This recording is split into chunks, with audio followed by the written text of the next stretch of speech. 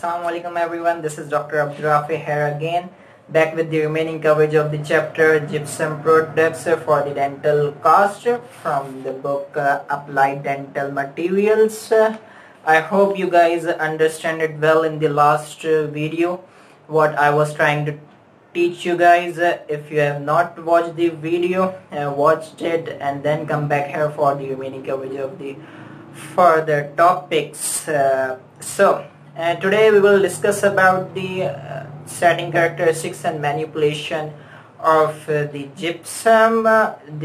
These both are the very important characteristics of the product to be acknowledged about. Starting from the manipulation, first I will tell how do we mix gypsum. It's simple that we take the powder of dental plaster or dental stone, then we mix it with water and then we get the workable mix. As I told earlier that as soon as we get the workable mix, we can use it for pouring it into the impression and make models or dies. One important thing I would like to include here that what type of motion should we do to get a proper workable mix. The motion should be circular steering motion to get a good workable mix. Now the instruments requires for mixing. There are two instruments required for the mixing of gypsum. Number one is plastic or rubber bowl. It should be of 130 millimeter of top diameter. It is not important to recognize or to memorize it for the examination point of view, but it is important to know about the instruments of your proper category. Now the second one is a spatula with the round edge blades. Its width should be 20 to 25 millimeter and it should be of 100 millimeter length. I will show you the pictures of these two.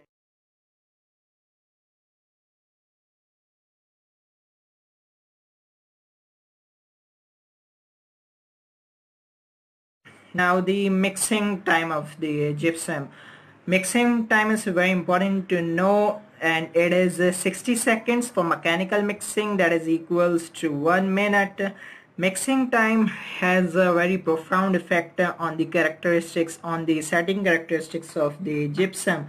I will tell later in the videos that how mixing time affects the setting characteristics of your product.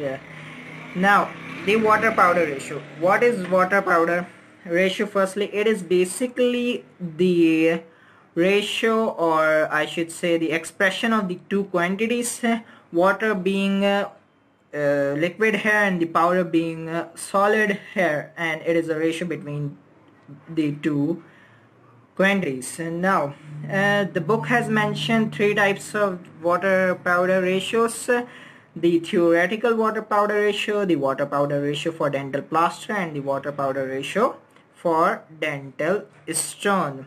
Now what do we mean by theoretical water powder ratio? Theoretical water powder ratio means that a ratio at which a chemical reaction is satisfied. Chemical reaction between the gypsum powder and the water is satisfied, and it is 0.186 milliliter per gram.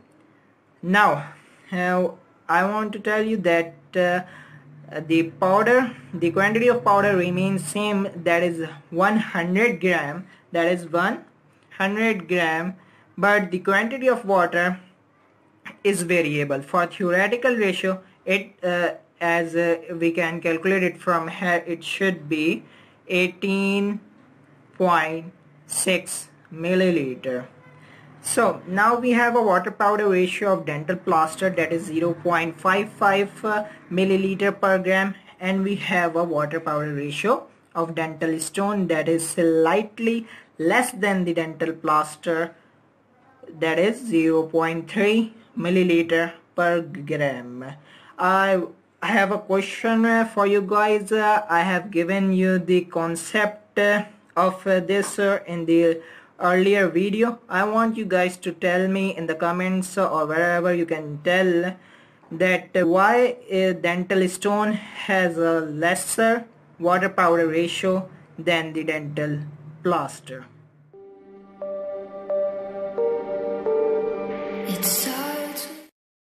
Now the setting characteristics.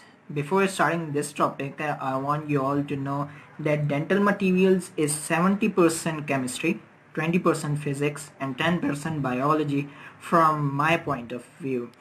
Firstly, the setting reaction. The setting reaction is exothermic, that is it involves heat. I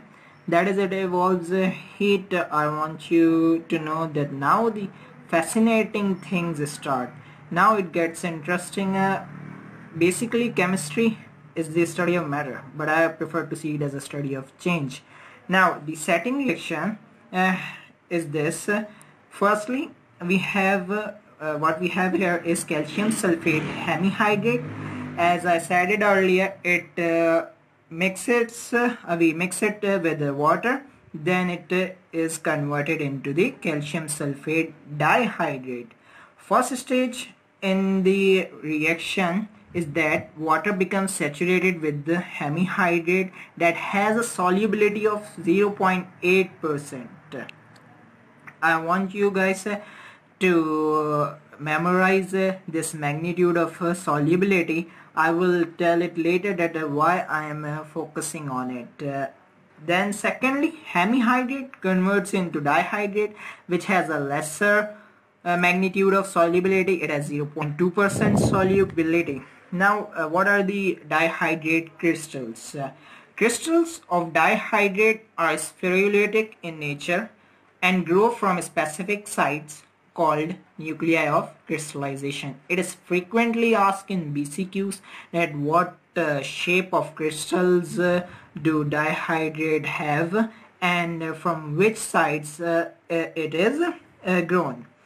Now look at here. This round structure here is the nuclei of crystallization, and nuclei of crystallization can be an impurity or an unconverted dihydrate, and these are the growing spherulitic dihydrate crystals that is emerging from this nuclei of crystallization. In the solution there are so many nuclei of crystallization here, everywhere. What I believe hypothetically is that when they emerge from the nuclei of crystallization, when the dihydrate crystals emerge from the nuclei of crystallization, they merge like this, then we have a solid structure. Up till now all the chemical changes were occurring, but here the first physical change occurs, that from the nuclei of crystallization dihydrate crystals grow. Look here, as I mentioned here as well, this is the nuclei of crystallization and these are the spherulitic dihydrate crystals. Now what is initial setting? Before telling you that what is initial setting, it is very important to mention that what is setting time. What is setting time and what is mixing time? Basically the mixing time is the time from the start where we pour powder into the water till we get a workable mix, and the setting time is from the start of mixing time up till the material is finally set, up till the material can no longer be manipulated. These both definitions are asked in the OSPs, so you guys should note it down.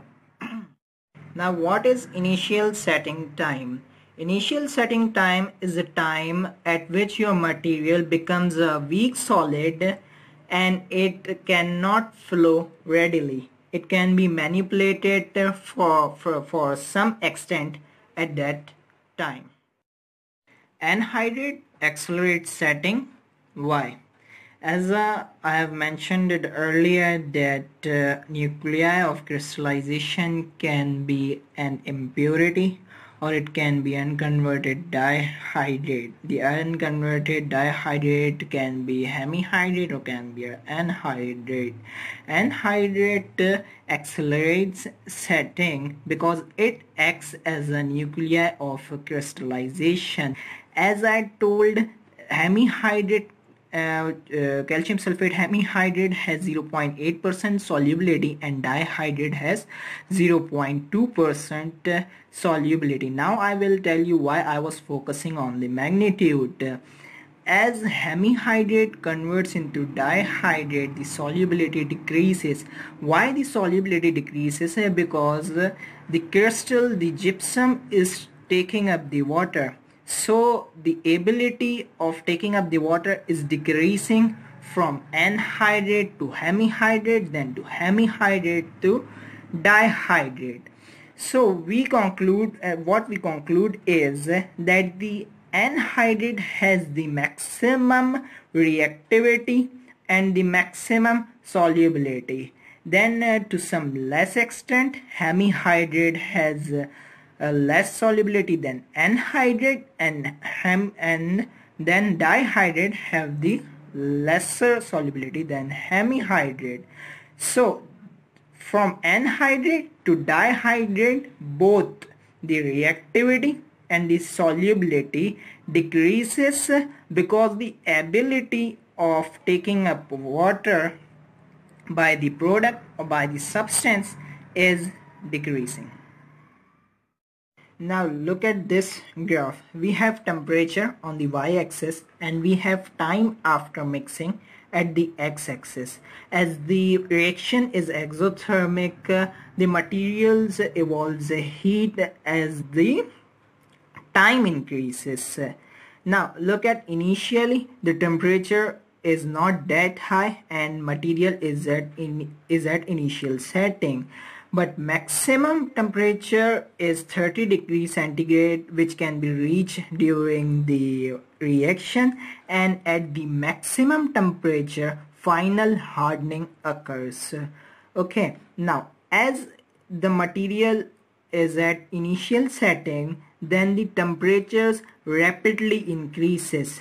During the time at which the temperature rapidly increases, there is a maximum rate of expansion. That as we all know that things or any material expand when it is heated. So as the temperature rapidly increases, there is a maximum rate of expansion of your material, and then it reaches its final hardening point. At that time, at that point, the temperature is 30 degrees centigrade. This has one advantage, that when gypsum is used as an investment during the denture making, it helps in flasking to soften the wax.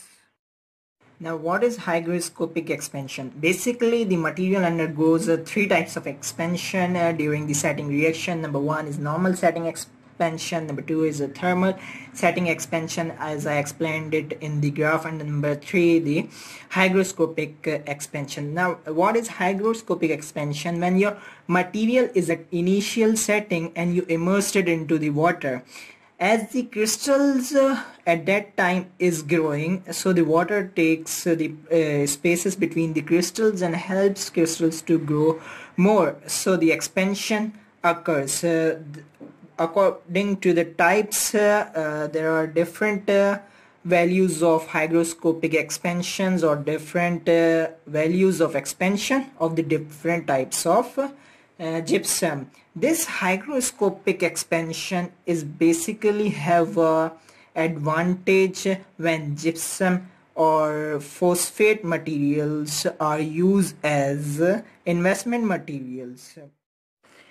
But the silicon as an investment does not go hygroscopic expansion. The book explain the expansion values of different types of gypsum. Type 1 and 4 has 0.15% expansion, type 2 and 5 has 0.30% expansion, and type 3 has 0.20%. So these were the manipulation and setting characteristics of the gypsum. I hope you guys understand it and like it as well. Thank you so much. It's so